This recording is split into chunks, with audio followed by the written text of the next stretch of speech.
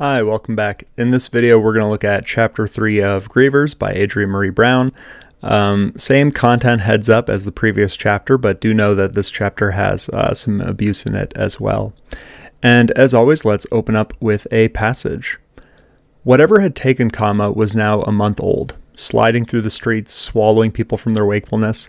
It was becoming normal to find people standing still in the middle of a sidewalk or street, grocery aisle, or sitting in a running car, their faces contorted with some personal, mysterious agony.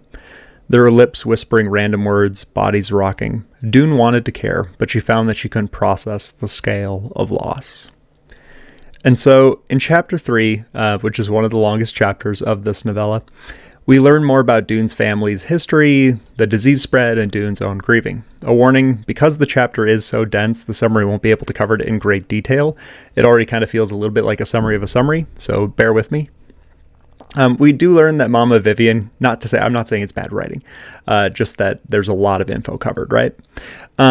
We learn that Mama Vivian came to the city as an organizer and that Brendan, Dune's father, was from her previous marriage. Mama Vivian remarried Wes, a fellow organizer from the city. Because of her experience, Mama Vivian was often called on by younger people in the community for wisdom. We also learn that Kama grew up in an abusive household and was initially set up in an arranged marriage before she fell in love with Brandon and became pregnant with Dune. Brendan was a studious organizer concerned more with reading and functionality, while Kama had a more spiritual orientation and kind of likes to decorate by feeling. She kind of is in charge as far as house upkeep goes, I guess. Although they do work together, it's pretty clear from the text. Like Vivian and Wes, Brendan and Kama met while organizing. While we're learning Dune's family history, we also get glimpses of the disease and the response to the disease, or H8, the syndrome. We learn that it's only present in Black people, and by the end of the chapter has affected 10% of the city. Hospitals are no longer taking people, instead choosing to leave the affected abandoned in empty buildings with only volunteers to feed them broth and change diapers. The conditions are not great. It's described as like wind coming through the windows and stuff, and they're effectively abandoned. Citywide curfews are put in place and limits are set on entering and exiting the city, and Dune's neighbors choose to leave while they're able to.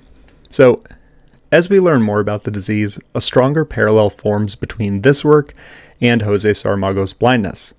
Not only in that the disease spread seemingly untraceably, but also in that the response of the officials to block off the disease as quickly as possible, right?